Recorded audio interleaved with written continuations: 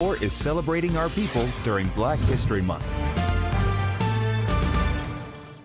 I am Deborah Pearson. I'm the afternoon news anchor at Wolf FM for the past 30 years.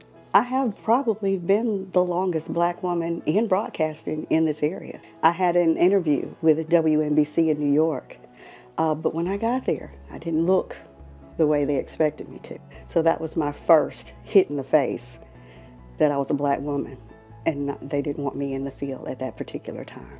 Black History Month means to me that I'm a part of a new legacy that young girls can see. You know, there's a lot of history from slavery up until the 60s and 70s that we all know about, my generation, but I think I'm a legacy for the new generation. I would describe Deborah Pearson as a woman who loves the Lord and who focuses on her community, her love for the community. A single mom, loves her son, who's raised a grown son.